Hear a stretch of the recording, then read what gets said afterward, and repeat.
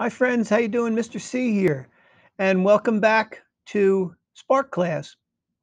Today we're going to be starting something new and fun, and it's going to be called pushes and pulls. We're going to do a whole unit on pushes and pulls, and so it's going to be really interesting to see. You played a little bit around with it on last time we met, and we're going to go into the actual learning and understanding of pushes and pulls. It's something that's going to be a big part of your life. And as I said, excuse me, last class, is that when something is pushed, you're using your body or a piece of equipment to move it away from you. And when you pull, you're using that same energy to pull it closer to you, to move it closer to you. So we're going to do this. And what I'm going to do is I'm going to go through the slide presentation for you now. And I'm going to read everything for you so that you can see exactly what it is that you're supposed to be doing. And then when we're all done, you can go through it and actually move things around, and then when you're all done, turn it in. You guys have been doing a wonderful job turning things in. I'm so proud of you. And so this is what we're going to do.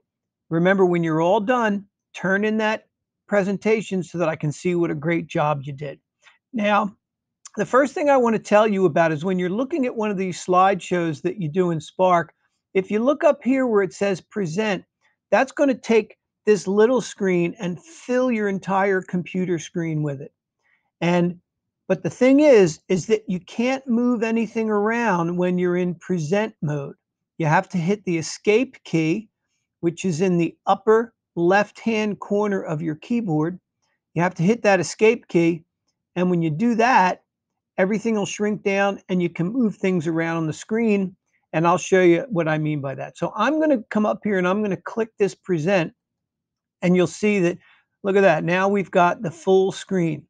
And so when I'm ready to move to the next screen, all that I have to really do is click my mouse and we'll be ready to go. So here we are on our first slide, and this says, let's see what you already know about pushes and pulls. Now over here you see a little kid with, it looks like some kind of maybe bookshelf or some kind of big box. And next to it, it says push or pull. And down here, we've got a little kid on a jungle gym, and the same things. We've got a little girl climbing a rope, a little boy pushing a puppy in a wagon. We've got a hairspray, a can of hairspray, and a little girl going on vacation. And what you're going to be asked to do is you're going to ask to move little rings over. Now, here we are. I can't do anything when I'm in present mode. So I'm going to go over to my escape key and I'm going to hit escape. And you're going to see that now I've gone out of escape mode and I can take these little rings and I can move them. You see, look at that. I just moved it. When you see that little plus sign in the center, that means you can move it. If you come down to a corner and you see a little arrow like that, that means you're going to change the ring. You don't want to do that. You want to see that plus sign. And once you see the plus sign with 4 arrows, you're ready to pull it over and put it anywhere you want. You can just cover it like that. And then you can do the next one. Then you can do the next one. Then you can do the next one.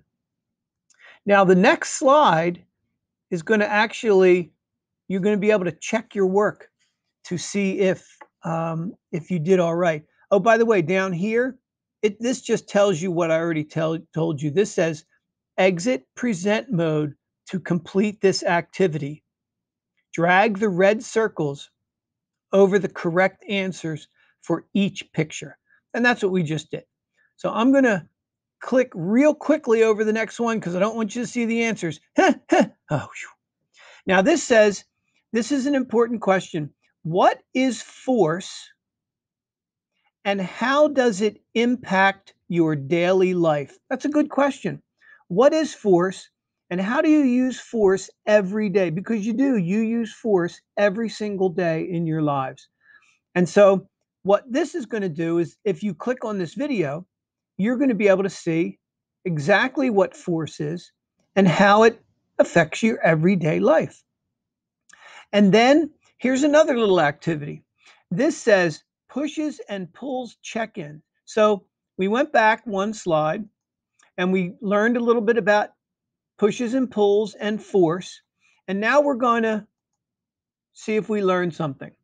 So up here where it says fill in the missing words, a force is a blank, could be one of these two, or a blank, right? And you're going to learn that in the video. So pay attention when it tells you it is either one, this or this. And I'll give you a little hint. It's in the title of the slideshow. So then what you're going to do is you're going to take these pictures, and this one says opening and closing a door. So this is both opening and closing. And then you would click on that. And once you see that plus sign, right, with the 4 arrows, then you can drag it, right? You see what I just did? You can drag it. You're going to drag it over to either say, opening and closing a door. Is that a push? Is that a pull? Or is it both? You see, this last column is for things that are both pushes and pulls. And so then you do the same thing with the little girl climbing a rope, zipping and unzipping your coat. Two things there. I wonder what that could be. Then drawing. Now, my face is in the way of the rest here, so I'm just going to let you go on, unless I wonder if I can. Oh, look at that. I can move myself. Hello.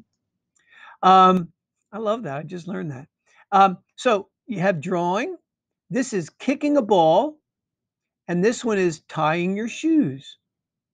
So you're going to take these 6 boxes here, these 6 pictures, and you're going to, once you see that little crosshair there, that little plus sign with the arrows on it, you're going to click on it, hold it down, and drag it to where you want it to go. Okay, I'm going to drag it back so it doesn't mess up your slideshow. And then that's pretty much it. Then we're here. It says at the very end, it says, great job today, everyone. Don't forget to click the turn in button for this lesson in our Google Classroom. And there's a little picture of the turn in. So I hope this makes sense to everybody. And know, friends, that I am here if you need to reach out. You can reach out to me with your comments. You can email me. We had that little hiccup the other day, and I heard right from you, and it was great because I was able to fix it. So I'm very glad, and I will see you tomorrow.